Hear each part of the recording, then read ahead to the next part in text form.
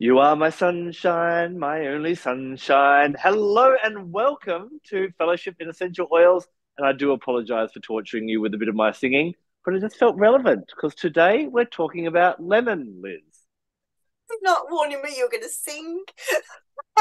I think that could easily get like busted on copyright because it sounded so much like the original. You- You're too kind. You're too kind. Oh So, yes, yeah. lemon. And I just said, didn't I, Adam? I think this will be short because I don't use lemon very much at all, and I like it. I like it a lot, but I don't use it very much. So hopefully, people will put things in the comments and say, "But what about this? I use it for this." And really sort of pad out my lack of knowledge right today. Yeah, I must admit, it's actually probably the first essential oil I use every morning. No way. Yeah, for me, let's start off with how I use it. I like it for two reasons. And these are the physical, but they also kind of go into the emotional and even the spiritual. I love it for its detoxification properties. So I love to, our body's obviously been yearning and churning throughout the night. So it's nice just to give it a kind of a final blast out at the end of, in the start of the morning. And it obviously, being a citrus, elevates the mood. So how better to start the day than to clean out all the rubble from the night before and to kind of start joyous. So lemon is probably the first oil that comes out of my expansive oil box every morning. So I have a I good don't. relationship with it. I don't need it. I don't have rubble. Rubble in the night. I don't have rubble. Yeah, we've said this before, haven't we? We've all got these clicks of oils that we use, and it's not that I don't dislike it because I do really like lemon. And when I Mm. think of like recipes, it always goes in. But it's just like whatever. There's only one thing I can think of that I can't match it for, and we'll talk about that afterwards. But everything else, I can go, yeah, use it for that. No, it's a better oil. Use it for that. No, I like that oil better. Then it's funny how Yeah. it works like that, isn't it? I'd probably guess, if we're looking at the aromas of them, if you were to pit lemon against, tangerine or lime or lemon, there are a lot of probably slightly sweeter smells that might kind of compete. Whereas lemon is a bit, it's got a lemony scent. It's a bit more. We've talked about other citrus being tart and things, but yeah, maybe it just doesn't win in the aromatic compartment. So that's why we don't use it as much. I think I don't use it that much because I use lemons so much. Mm. So I Yeah. cook with lemons a lot. I clean with lemons. There's lemons everywhere all the time in our house. I love lemons. So maybe my body goes, you don't really need that. You've got loads Yeah. of perhaps, yeah. Yeah. So we were chatting before, and you've been finding some interesting uses for lemon. So tell us, what is lemon good for? What can we use it for if we've got our lemon? Well, I mean, I think you're absolutely right that from the point of view of mood, absolutely fantastic. I'll address that separately because there's some really interesting stuff about how it affects mood. But antiseptic, antibiotic, antiviral. Mum always used to make this fantastic sinus cream, and it was in the days before people knew what aromatherapy was really. And they come to this, they go, "You what? You rub lavender on your head for a headache? How's that going to work?" And you say, "Well, how's swallowing a tablet work? Surely rubbing something on your head makes more sense than that." But with the sinus, you could have such a fast response. So people are like, "Whoa." Throwing money over the counter. And the secret recipe was lemon myrrh tea tree. The myrrh would just absolutely make all of the sinuses pour out. And the lemon is so good for clearing out any kind of underlying infection. And so, even if somebody's got like a cold, absolutely fantastic for stuffy nose. But also, one of the things that underlies acne, and in these like pages and pages of how do you treat acne, people look at the obvious things of what's happening on the skin, but one of the worst things that can happen to cause acne is sinus congestion. And so it can have this tremendous sort of back room effect on the sinus because it gets rid of all the congestion, and it really pours out of you, I will warn you. And of course, the sinuses, there are four They're like, the tracts are like empty caves, I always think. So by the time you've got a stuffy nose, that is well and truly stuffed to the max. So Mm. there's a lot to come out. And lemon and myrrh together are tremendous for that. What's really interesting is it has an effect on anxiety and on pain, but rodent trials suggest that men and women might experience it differently. So I thought that was really interesting. So the sort of textbook example of this was they did an experiment, one of those horrible experiments where they put the mice's feet on a hot plate and they look for inflammation, basically. And what they were able to prove was that the lemon didn't do anything to the male rats at all, but the female ones were less frightened of it. And it took longer for them to actually have like an inflammatory response as well. So their Wow. tolerance was better for it. And they're suggesting that potentially this may happen in women as well, that not only will it help their anxiety, but it will stop their fear of pain. So if somebody is like doing some kind of rehabilitation after like trying to walk on bad ankles or stuff like that, then tremendous. And of course we know that lavender is very good for stopping people worrying about falling over. So those two work really, really well in that kind of tandem. We were just joking about cleaning. I had an instance this morning where I thought the gas engineer was going to go, no, you can't use that cooker anymore. It's a disgrace. And Adam said, you know what I needed? And I said, yes, I did need some lemon, but I hadn't got any, but I used some orange. Because limonene is so good for cleaning, cuts through grease, and I saved the cooker. So yeah, I used orange. Oh, I can't talk about this. So yeah, so of course there's like lots of levels to that. So if you're cleaning a surface, then it cuts through the grease, but so many nasties in terms of germs and funguses that it picks up. So if you go through the trials, you can see, oh, it's this fungus that grows on cucumbers, this fungus that grows on like cereal products, and you're thinking, I'm never going to eat again. It's everything. But lemon is really good for all of that cleaning, as well as things like E. coli, streptococcus, staphylococcus, staph aureus. I can't see the whole world. So all of those things are really, really good. So I'll stop there before I go on to the mental and emotional. And what do you use it for? Yeah, so you reminded me of another one. Apart from the detoxification and the helping with the mood being my main two, you do find lemon in a lot of respiratory blends. And, the obvious ones would be, maybe eucalyptus, maybe a peppermint, maybe, laurel and ravensar and those other ones that have the 1,8 cineol in them. But that aspect of lemon being really good as, especially an anti-anxiety, and I know is it an elixir or something? Anxiolytic. Anxiolytic, that's the one. Anti-anxiety. And when you think about it, one of the scariest things, I know I've had an instance once where like I couldn't breathe properly, almost like an asthma attack kind of thing. It's horrifying, and not being able to breathe almost, it's like a vicious circle of be like, oh, I can't breathe, so I'm freaking out. I'm freaking out, so I'm not breathing. And so it's not one I think most people would think lemon for respiratory, but I think it's a really good addition when that's, if that's a challenge.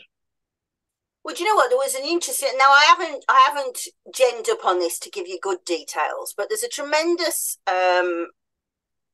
trial. Can't remember the year. Can't remember who did it. Any of that salient detail. But there was a tremendous study done on the effects of essential oils on respiratory and how that affected mood. And so how there was a link between those. And I'm sure that anybody who does like breathing will say, well, of course, there's, but they were able to really pinpoint areas where the essential oils were touching the respiratory system, and that was impacting on mood. So you're absolutely right. Yeah. Well, makes total sense. If you think about any time when, if we are angry, if we are sad, if we are stressed, if we are, any of those unwanted low vibration negative emotions, what happens to our breath? It shortens. And what's the one bit of advice we say is just breathe. So the fact that lemon works in that way and then works through to we're about to talk about mental and emotional, yeah, it all kind of ties in that just starting in the morning, breathing in a bit of lemon, popping a drop in your hands or in the diffuser and just taking a few whiffs, I think is a really lovely way to kind of commence the day, especially as the sun comes up. And I find that lemon has a really strong connection to the sun. Um, One thing that's been coming up a lot in the classes I've been teaching recently is we are the only species on this entire planet that ignores the cycles of the sun. Every other animal will change its behavior when the sun comes up and the sun goes down. There's obviously nocturnal animals and that type of thing.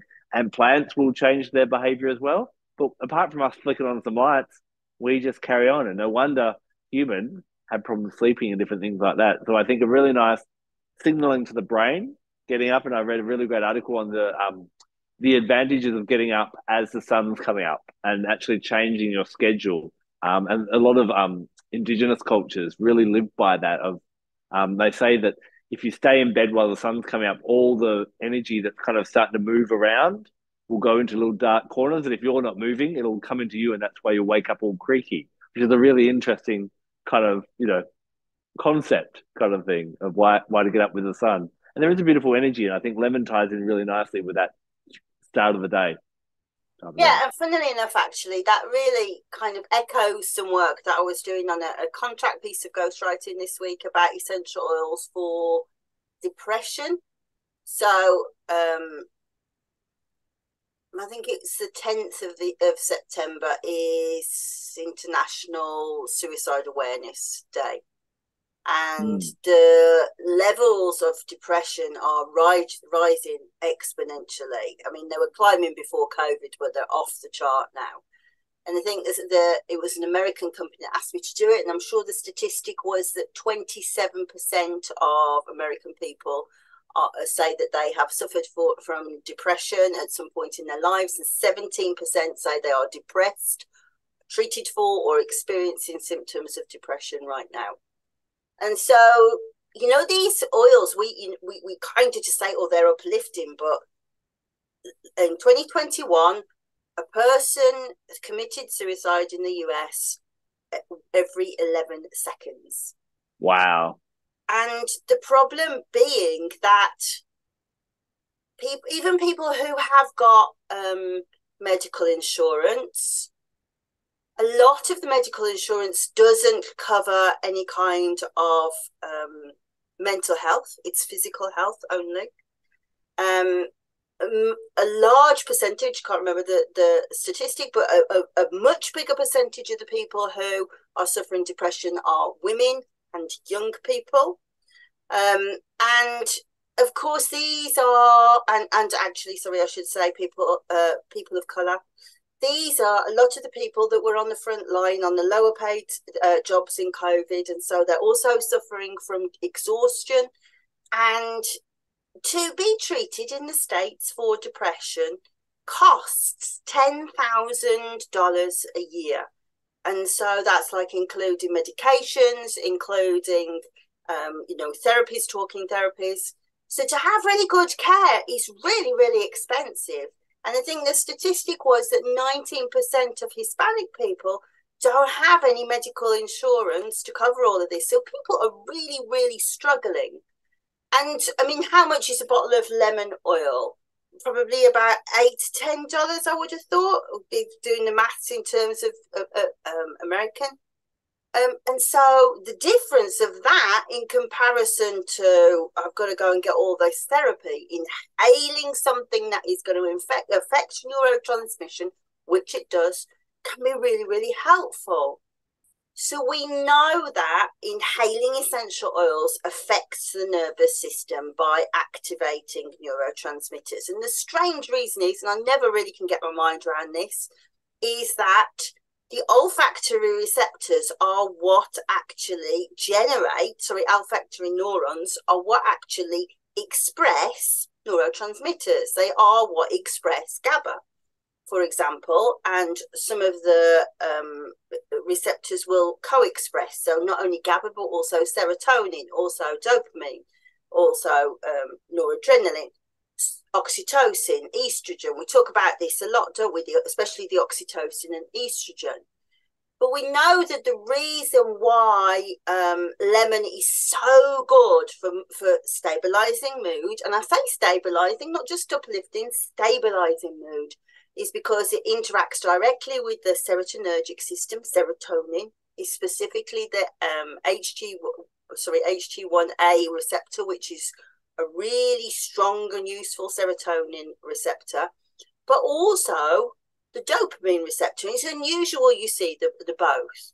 And dopamine's really important in terms of depression, but also things like Parkinson's disease, schizophrenia, because if there's not like a turnover of dopamine in the brain, in the hypothalamus, it's influenced by the hippocampus and the amygdala. If there's not a turnover of dopamine, what you have is this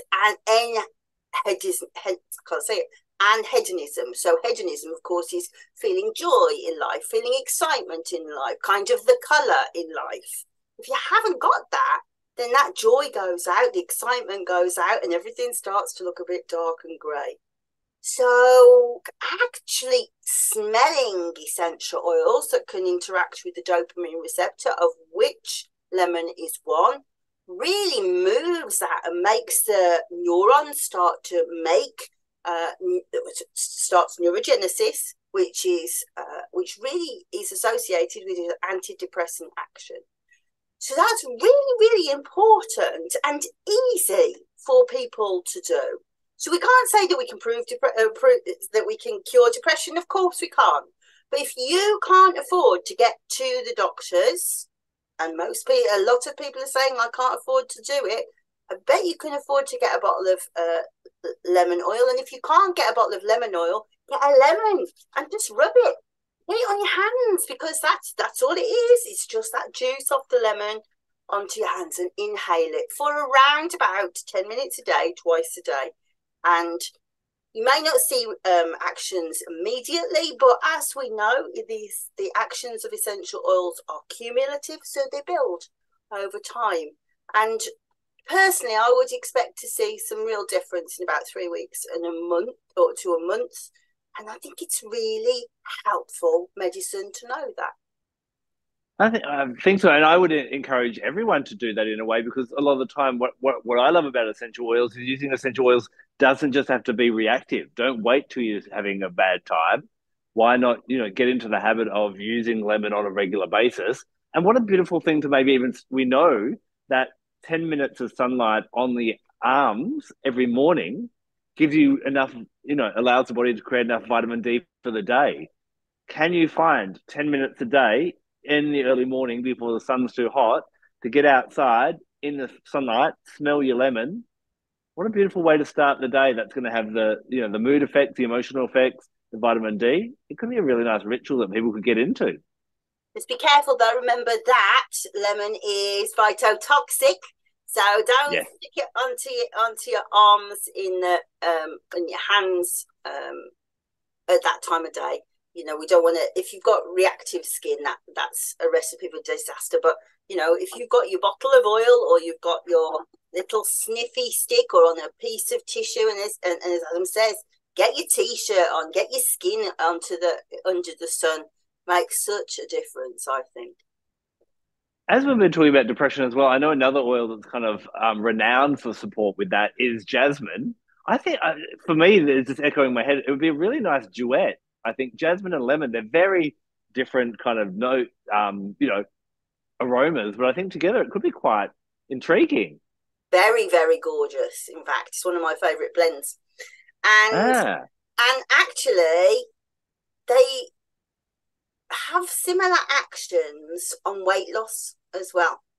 And so we will talk about this when they do the masterclass. So I'm not going to get into it too much, but we know that inhaling lemon stimulates the sympathetic nervous system, and I will just come back to that point in a minute. Stimulates the nervous system so that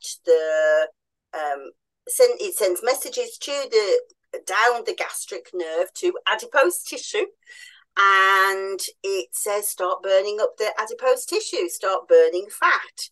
And we'll talk about more in the grapefruit lesson, because it's really involved in grapefruit, but lemon does it. And jasmine also has an effect on weight loss. And so how wonderful to be like investing that time in feeling better, reducing your anxiety, but also getting rid of it, maybe get a few pounds off my waist as well. You know, I think it's amazing stuff. It's a well spent 10 minutes. Yeah, exactly. I mean, it's such an investment of time, isn't it? I just want to return to the fact that it does increase the sympathetic nervous system, not the parasympathetic. And so the reason why I say that is when you were talking about like having a bit of a, not a panic attack, but like a nervy effect and not being able to breathe, then just be aware that if you inhale something that does that, you might kind of get like, oh, it's going faster. So traditionally in those kinds of situations, we would usually use things like frankincense and vetiver because they go slower. But you're absolutely right, that uplifting, more positive kind of feeling of like, oh, I'm just getting away from that fear a moment, for some people will really work. Yeah. Now, when we look at the astrology of different essential oils, so citruses kind of have this overall ruling of the sun. The sun generally kind of scoops up all the citruses and go, right, you're mine. And we may argue that, you know, mandarin might belong with a little bit of the moon, and I like tangerine a bit with Jupiter. But overall, I think that, you know, the sun has the domain over the citruses. When it comes to lemon, I believe there is no oil in the citrus range that is closer to the energy of the sun than lemon. What I love, you know, when we think about the sun has a dual effect. The sun gives life and it takes away life. It helps to bring light to our world, but also it can, you know, too much sun burns us. We see what happens when there's, you know, not enough rain, and that out of balance as well. And I find lemon is really good for helping us to as we talked about with the physical, it's a detoxifying essential oil. So it helps to get rid of the darkness in our life. Wherever the light shines or wherever the sun shines, there can be no darkness. So we can use lemon on that energetic level to get rid of all the things we've been talking about. Any negativity, any worry, any self-doubt, any negative self-talk, I think lemon is absolutely brilliant for. And at the same time, it allows your wings to unfurl. It allows you to kind of elevate up. And, you know, being yellow, it works really well with the sacral chakra. It allows that light to shine. So, you know, a word I love for lemon is brilliance. It allows your brilliance to shine. And a lot of the time, what's stopping our brilliance from shining is ourselves or something kind of holding our feet down. And this is where lemon, I think, whenever we have self-doubts or anything like that, but also I think after times of hardship or even after times of sickness, I almost get this visual with lemon of it's like flinging the curtains open and the sun coming in. So I think it's a really beautiful one for connecting in with that sun energy astrologically wise, but also the sun within us. And I'm reminded, you know, talking about the chakras, I was once asked to teach a chakra workshop to spiritually interested 9 to 12-year-olds. And I was like, okay, I'm up for that. I don't normally teach kids in that kind of realm, but how do I describe each of the chakras? I was kind of a little bit proud of myself on how I worked out the solar plexus one. I explained it's like our inner sun, because when the energy is low in that chakra, we hide the sun away. We don't show anyone our sun. We're shy. And sometimes there's too much energy. We blind people with that light. And we just want our sun to shine beautifully and to show people that we are confident and we are proud, and we want everyone else's sun to shine as well. And I think lemon is that real epitome of allowing us to get rid of anything that's holding us back in our lives, within and around us, and also to allow us to shine as well. I like it. I like it a lot. So we jump forward really before I said what I wanted to say. Well, let's go back then and say what you want to say. So it makes it look like I don't know what I'm talking about now. But I wanted to talk about lemon on the mental faculties. Yes. So I don't. So I was thinking, could I trick the situation then and say that I thought it was like a brow chakra or a throat chakra thing, and I don't. I agree with you. It's entirely solar plexus medicine, entirely sun medicine. But there has been some tremendous research done on what lemon does to the mental faculties, and bringing together two fantastic trials, I think. So the first one, they might have both been on use, can't remember, but the first one was certainly university subjects, and they did all sorts of tests to see how it affected the brain in terms of doing different tests. So, for example, because the reason why, because when I read it, I thought it was old people, but it wasn't. It was young people. They were doing like matching up pairs. Can you remember where the pairs are? Yeah. And so they did all sorts of different sort of mental tests like that, and they were able to show that you think more clearly, you think more creatively, you remember more, and you concentrate more with lemon. So that's really interesting. But the really interesting one was a different task experiment that said, yes, all of those things are true, but you also make decisions faster, and you make decisions at the expense of accuracy.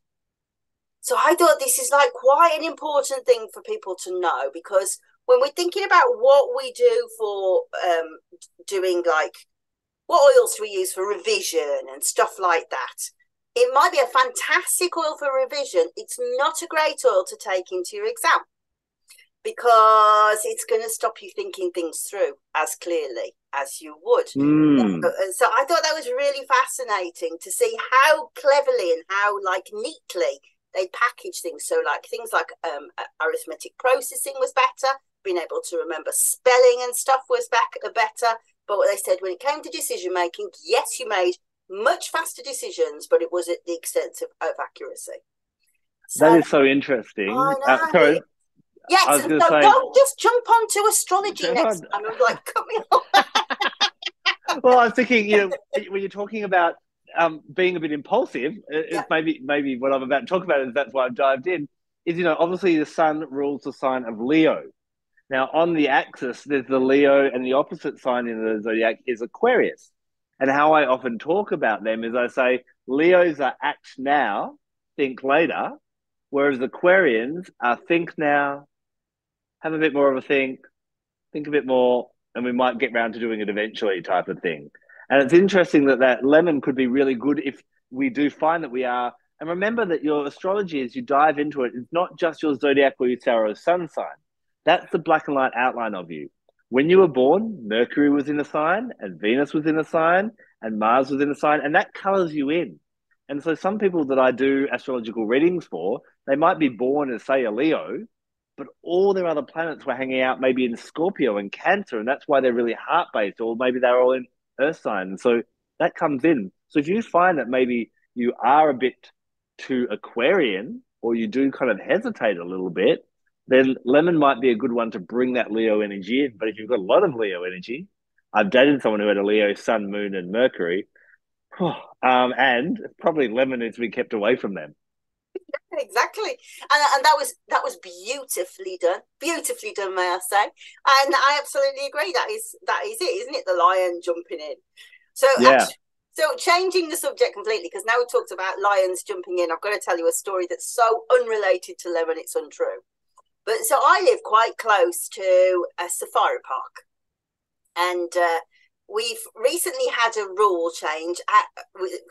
Sounds boastful now. Our car is a convertible car, and we're not allowed to go to the safari park anymore because there was this lion, this female lion, who decided it's quite hot, I'm quite bored, I think I'm going to stir things up. So she started running over the top of the cars and taking the other females with her and the males over the top. And just when you were saying running right in, I was thinking about those lions. And there was a lady in the car, and she got two really small children. I think she was quite young herself. I think she was 23, 24, and she got these two little kids. And she said, I just kept saying, isn't this exciting? And I kept thinking, I want to be saying that. But so that it's a difference in the perception of Leo energy, isn't it, as well? How great for that. Oh, I don't think I would like that, So it's worth weighing that up as well in terms of your lemon oil. How do you feel about that impulsiveness? Where's it going to take you? And it's about, I guess, it's about getting that balance, and we all know on where we are on that scale, whether we're more wait now and think about it for a long time and not and probably overthink it compared to those that just dive straight in. And lemons probably pushes us more towards let's get into the action. I want to take you back. We're all over the place now with lemon. I know, right? We're not very But ordered, hey, are we? we're being very Leo. It's all about us, and it doesn't matter what everyone wants and what order there is. So we're talking about study, and that it can help with that, but that impulsiveness. So would you then kind of, if you were making a blend to diffuse for study, would you then be bringing in something like rosemary, like Spanish sage, like basil, and combine it with lemon? Do you think that would make it a better kind of study blend? I just think you really need to know what's going on with yourself when you're studying, don't you? Mm, So not mm, everybody's the same. For me, if my brain is like going too fast, then I'm rubbish. You know, I need to have quite slow brain waves to be able to do. So I would use something like vetiver. But when yeah. I do use lemon is when I've got writer's block. Yep. And when I'm editing my work and I go, that crikey, that's so boring. I don't, nobody's going to read that because I think that it's really a very creative oil. So depending on what you're studying, I'm not sure that, I mean, even though it helps at mathematical programming, processing, I would have thought, in fact, I know for truth that the one oil that helps mathematical processing is Melissa. So those two would be really good together. If you're struggling to remember things, then rosemary. If you're struggling to focus, then probably peppermint. So it's kind of just thinking about what is the problem I'm facing here. Yeah. But the other thing that I can say, and I don't know if this has got any research backing it up or not. I can't remember where I got it from. But Dexter's work really improves when his pencils have been shoved into lemon oil. He's got quite bad dyslexia. And so it's quite a positive thing if you can do this. Just have a go, you know? And so if you use like unvarnished pencils and stick them into essential oil, they obviously have that beautiful smell as they're writing. And he does really well when he has lemon on his pencils. That just sounds rude. I don't know what it does. And don't put lemon on that pencil. But it does. Now, if you can't get unvarnished pencils and that's something you want to do, sharpen the pencil because that exposes the wood and then the wood saturates up. Yeah. I think, we've kind of, and I'm going to go off on another tangent now, but for obviously people that are watching or listening to these, you've got a deeper appreciation of aromatherapy because you're willing to listen to us for at least half an hour a week, bang on about aromatherapy. So you're not a beginner. A lot of the time, there's not, you'll find what is the best oil for depression, what is the best oil, this is the best study blend, what is the best, that's that. I think you do have to take it to the next level of what's the individual. I, on a weekly basis, have people come to me and say things like, what's good for autoimmune disorders? Or a big one I get is, what's good for kids on the spectrum? And what I say is, that depends. That's like asking what oils are good for redheads. You've got to look at what is the individual need and look at more the symptoms or the actual challenge. Like you said, lots of people have problems with study, but why? Is it because they're overthinking? Is it because they're not thinking enough? Is it because they're getting distracted? All those different types of things. So just think about that is don't dive into the ultimate. There is no ultimate study blend, ultimate something blend. What dig a little bit deeper on what's the real solution and can we match the oil to that? Yeah, I think that's absolutely right. I mean, that's the basis of holistic aromatherapy, isn't it? That we're thinking about the mind, the body, and the spirit. I know when we were talking about depression earlier, I know that in the UK now, rather than pushing you towards antidepressants, they'll push you towards talking therapies first. And one of the sort of like a blended approach of 3 different therapies. And one of those is interpersonal therapy. And that's about addressing what's going on with the relationships that you have. And so, because that can be a real deep part, can't it, of depression, that you fell out with somebody or that relation, or you're not seeing your children or whatever. And so, yeah, of course you can use uplifting essential oils then, but looking deeper at things like, as you say, black pepper.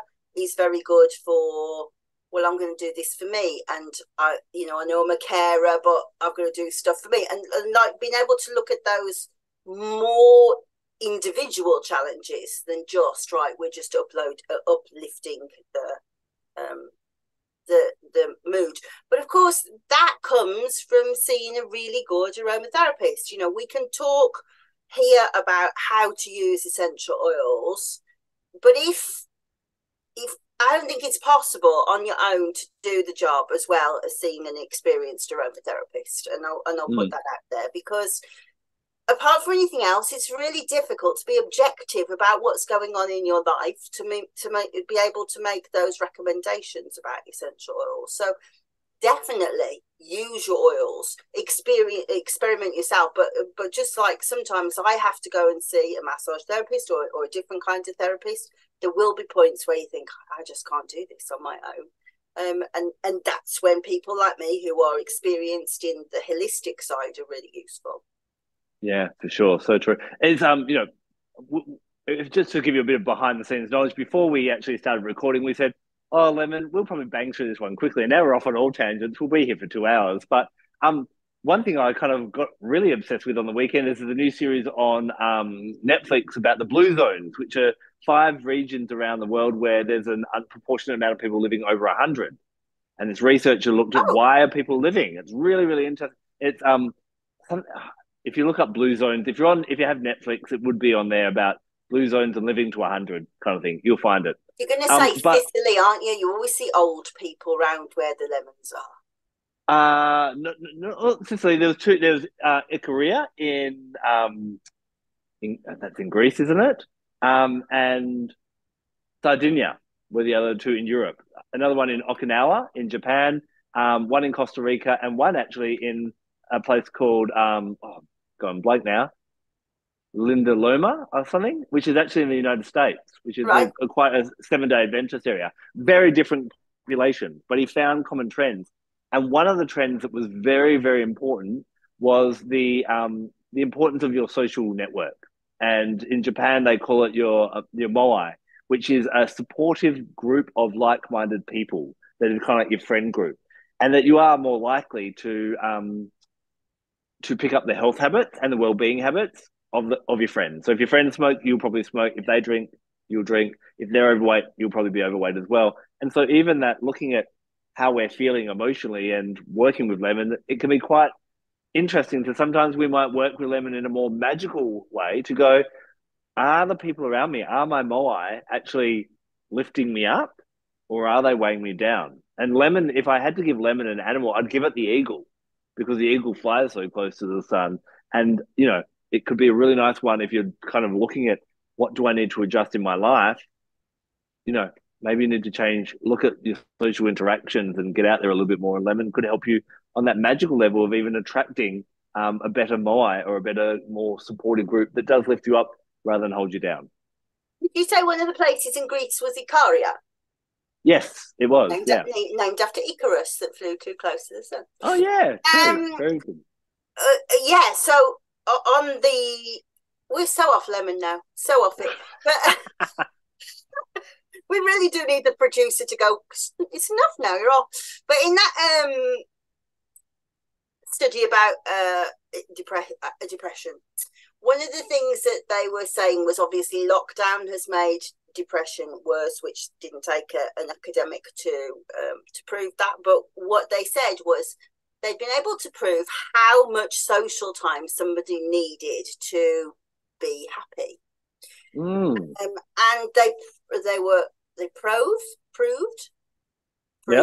they proved that young people need more than old people. Old people need about 3 hours a week. Young people don't really start to get that antidepressant kind of effect until about 6 hours with their peers each week. So if you are at home and you're feeling down, that might be something to think about. And if you're nervous about going outside, the best oil for social anxiety is lavender. Same deal. Inhale the lavender and try and go and see some friends, because again, that has a really big bearing on depression. And I'm guessing, and also from my own experience being here in the Middle East, which is very different to what I'm used to being back in Australia, I'm probably not getting my 6 hours a week, which is interesting, because I'm considering myself as young.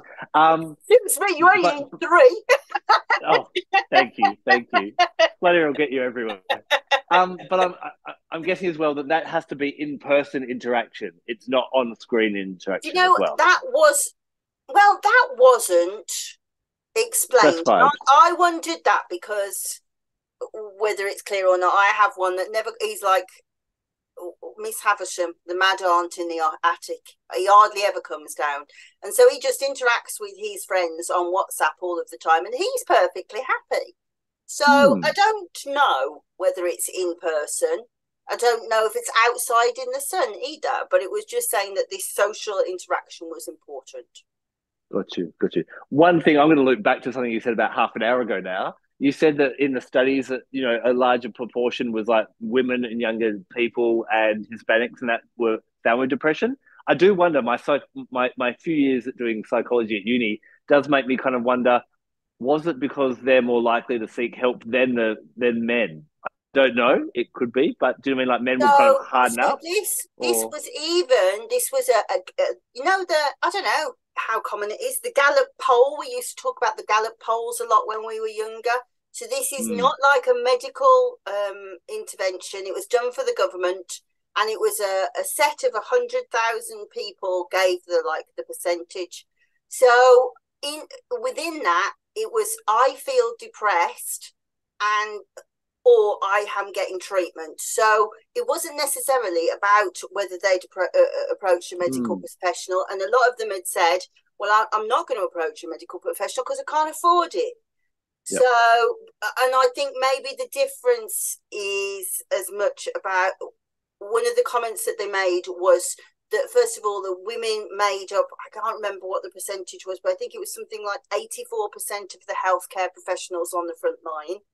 And of course, you've got checkout chicks and cleaners, and so that was really scary for people on the front line. But also, speaking as a mother of one, the sheer level of exhaustion of the healthcare professionals is still going on. There's still lots of people off sick who are suffering from exhaustion, from the stress, and from the fear of actually getting the infection. But also not so much for the NHS, but for people in shops and stuff. The women, Hispanics, and young people are statistically more likely to be got rid of for their jobs, so they're losing their jobs as well. And then, of course, we have hormones. Is the other thing, it didn't delineate for menstrual cycles or for menopause, but we have to acknowledge that those are definite factors for depression. Yeah, wow. And Well, I think depression, of course. I've learned three things today, I think. One, I've learned some things about lemon.